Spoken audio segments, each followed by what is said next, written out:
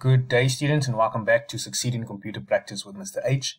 In this tutorial, we're going to do a round calculation or a round function. All right, so you have to go and create the following spreadsheet. I have already created mine. Looks like this. And let's go into the questions.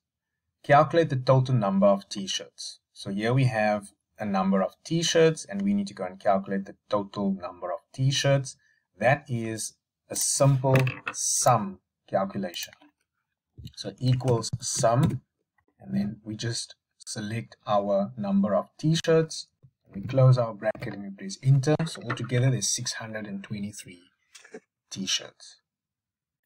All right, so let's go now to the next question. The next question specifies calculate the total number of swimming, netball, and hockey t-shirts. So now we have to be specific. All right, so it's swimming, netball, and hockey. All right, so it's swimming, netball, and hockey. All right, I'm highlighting them so I can remember. So equals, so we have so it's equals sum. We want the swimming. Press Control on your keyboard. We want the netball and we want the hockey.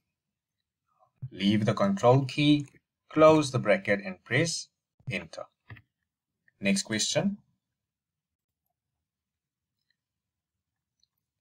Calculate the number of rugby, swimming, cricket, hockey, and athletics t-shirts. All right. So again, equals sum. It is rugby. Press Control on your keyboard. It is swimming. It is cricket. It is hockey. And athletics. All right. Close bracket. Press enter. Next question. Calculate the answer by dividing the number of t-shirts of cells B4, B6, B10, and B13. Calculate the answer by dividing the number of t-shirts of cells B4, B6, B10, and B13. All right, let's see. So by 3. So B4, so it equals this amount divided by 3. It is equals this amount divided by 3. It's this amount equals divided by 3. And it's this amount equals this amount divided by 3. All right. Next question.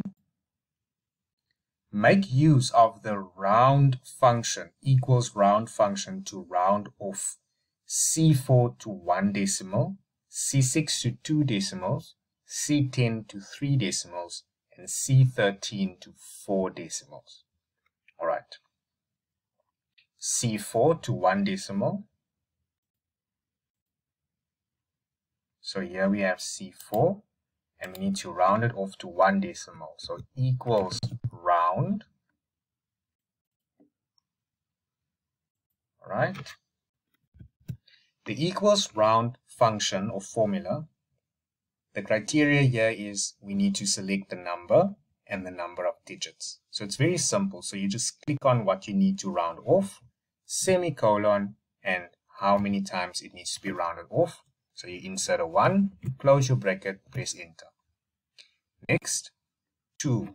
So it's equals round, open bracket, the amount, semicolon, rounded off with 2 decimals.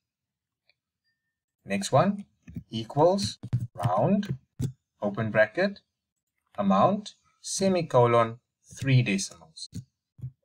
And the last one, equals round, open bracket, amount, semicolon, 4 decimals.